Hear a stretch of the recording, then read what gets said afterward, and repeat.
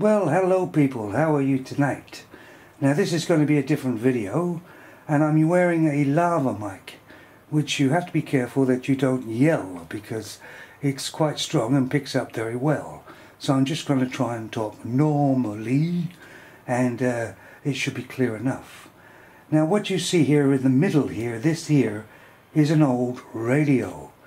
It's a DABS Plus, and the make is Roberts. Now I remember having a radio when I was a young man called Roberts. It was made by Roberts, and it was a Playboy. Yeah, because I thought I was a real cool Playboy. But it was a really well made radio.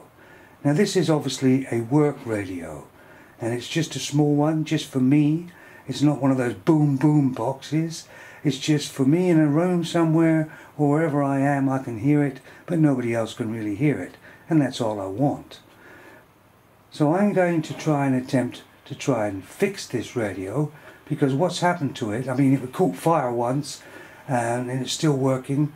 The on and off buttons, see these buttons all up here, these are all micro switches which wear out very quickly. So it's quite a bad design really. And the on and off button has worn out. So I can't turn it on half the time and I can't turn it off.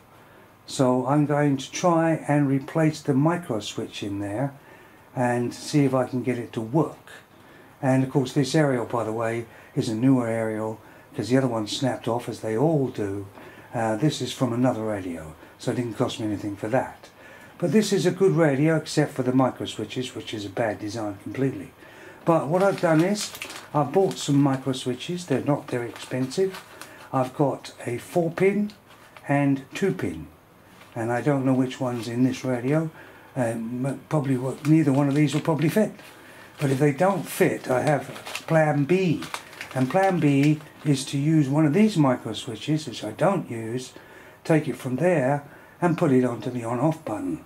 And then it should work. You know, it's trying to keep this old boy alive.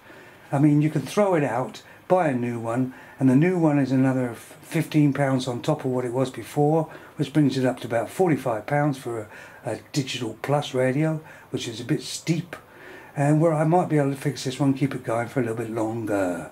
Alright, so I'm going to take the back off, and to take the back off you want 4 of those there, and I'll take the batteries out first, of course. Here's the batteries, so let's just get these out of there. But I won't show you me doing it, I'll just show you when I've got the screws out. Okay, so I've got the screws out and the back just sort of flips off there. And what we're interested in is this button right here, which is right there. And there's the micro switch, if you can see it, right there. It's a little plunger that goes on top of it. And it's, let's see, looks like it's a 4-pin. I've never actually been inside this radio before. So I'm going to obviously take this off here and get to it and have a look at it. And I'll show you when I get in a bit closer.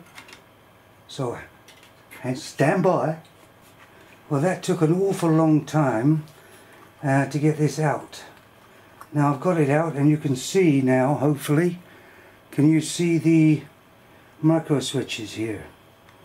And this is the one that's gone, and here's the switch size that I've got, which looks very, very similar. So yeah, I will try and replace that now. And it looks to me like most of these things are put on by machines, because you're not supposed to get back into them once they're put on. It was horrendous to get in there. Who knows if it's going to work when I'm finished. I won't show you me soldering this, because I'll be honest, I'm not the great solder person, and there's plenty of videos out there to show you soldering. I've got the equipment here. I just will have to try and struggle with it and see if I can get it in. And I'm going to try and replace it, because if it doesn't work I can at least get a new radio. That may be the case.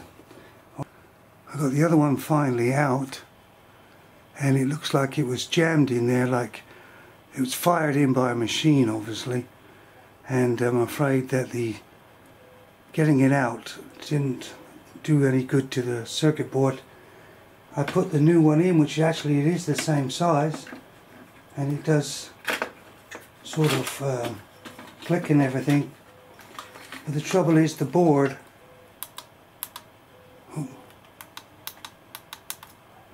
is in actual fact a bit, got so hot to get that one out that the board has been pretty well destroyed. So it was a nice thought.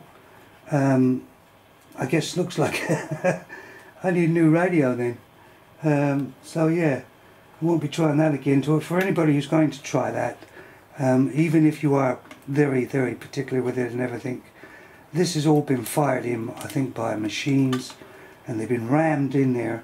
So even if you get the solder out, you can't get that out. It's jammed right in there.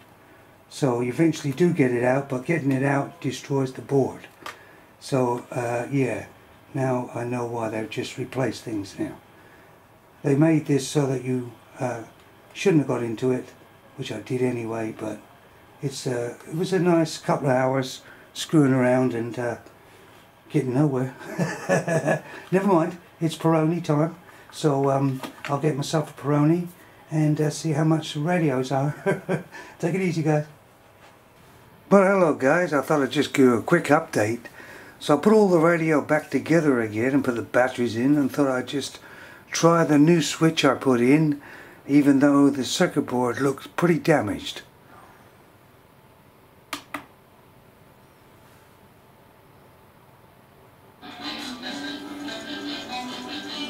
Well, looks like I was successful after all. Jesus, what a damn guy I am, eh?